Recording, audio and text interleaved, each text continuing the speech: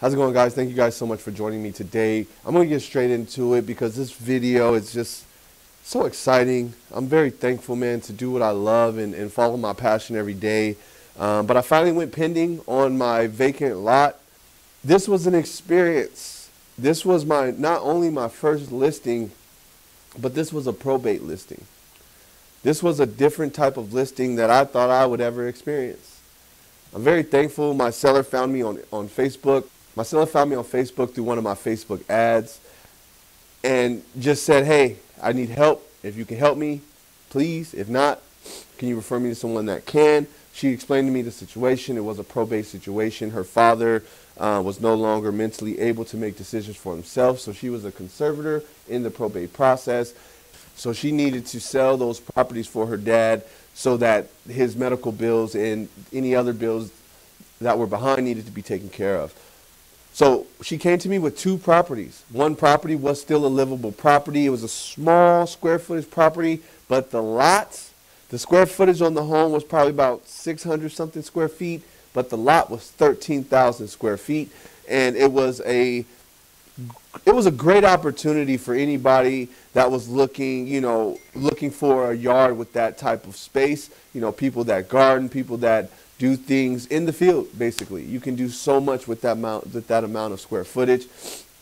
And I was blessed to represent the buyer as well. Now, we had got, I think in total, it was 8 offers. We had gotten a total of 8 offers. Now, my seller, the buyer found me on Realtor.com. He saw the listing, reached out to me and said, hey, I'm thinking about buying this house. I would love for you to represent me because you are the listing agent. And I got permission from my seller that if another offer comes in that's above, I can disclose to him exactly how high we needed to go if he wanted to beat out all the other offers. But he didn't really need to do so. My seller was primarily looking for someone to make it a smooth process. She wasn't looking for the highest number. She just wanted to make sure it was going to be a smooth process. She wanted to make sure whatever offer you put in would meet the appraisal. Now, long story short, we had over 8 offers. The highest offer was $230,000. It was a conventional offer, but we have to meet the appraisal. So when I asked if it doesn't appraise, are you able to pay the difference of the appraisal? Basically, what she said was, we'll pay $5,000 over. So if the appraisal came in at $205,000, even though she put an offer for $230,000, if the appraisal come in at $205,000, they were only going to pay $5,000 more cash, so that would came to $210,000 on the sale. And then we wasn't doing that. We had another offer for $215,000. My seller just still didn't feel comfortable with that being the appraisal. And my offer, when my guy stayed in strong, he didn't want, I let him know the high offers. He didn't want to go high. So I was blessed we came in at $205,000, and that's what my seller chose. And the appraisal came in at exactly $205,000. So it has been great. We closed on that deal in January. I represented the seller and the buyer. 2 milestones in my career. First time probate, first time representing the buyer and seller. The next listing was the fix and flip. Now, this is a story on its own. Now, this fix and flip is started as a fixer-upper. The first buyer that we went into escrow with noticed how much more it was going to cost, how much more work that the house was going to need. I believe the foundation alone needed about $30,000 worth of repairs. So basically, long story short, that buyer backed out of that first deal. And then we got another buyer. Came in pretty strong. Very, he specialized in these types of houses. He knew what the house needed to get it up to code. The unfortunate thing, while we were in escrow during New Year's weekend, the house caught fire. Come to find out, there was a squatter that was living in the property. Some situation happened, and the house caught fire. Now, when I first originally got the call, I'm thinking it was just maybe, okay, we got some fire damage now added to the damage that's already there.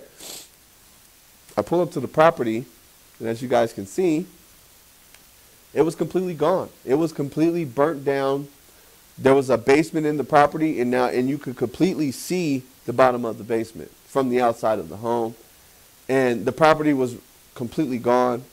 Thankfully, my client had already basically had it set up for a demolish to happen for the home, and the buyer could appeal the demolish, but we didn't have to go there. So now the home was eventually sold, is now being sold as a vacant lot, and we are now in escrow and we are pending on that lot.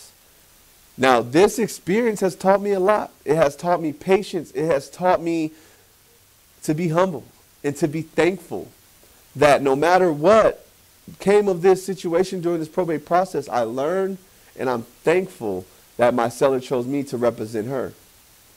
Now we are pending. We are one more house to where she's completely free from this situation. She can continue to go and take care of her dad. You know, there's so many things that could come about in these situations. You got bill collectors calling you. You got all the, you got the hospital where where your loved one is staying at. So I had to make sure that I took care of my client. She had already enough stuff going on, and I wanted to make sure that I made everything else as smooth as possible for her. And I think I got the job done in doing just that. We are now in escrow. We are handling all the paperwork. She just has to relax until that time comes of we're closing. And it has been a phenomenal process. Understanding and learning probate has helped me realize exactly how I want to help in real estate. Not only do I want to help people buy and sell and get into their first homes, sell their homes, but I want to help people in probate as well. Probate is a very sensitive field.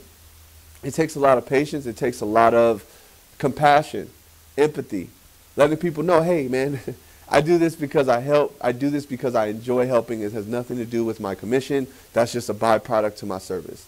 So I really always try and go above and beyond for my clients. I always try and go and be the person of need. You have a situation, I'm not just, when it comes to probate, I'm not just a real estate agent that's going to help you sell the real estate. I'm going to help you resolve this situation.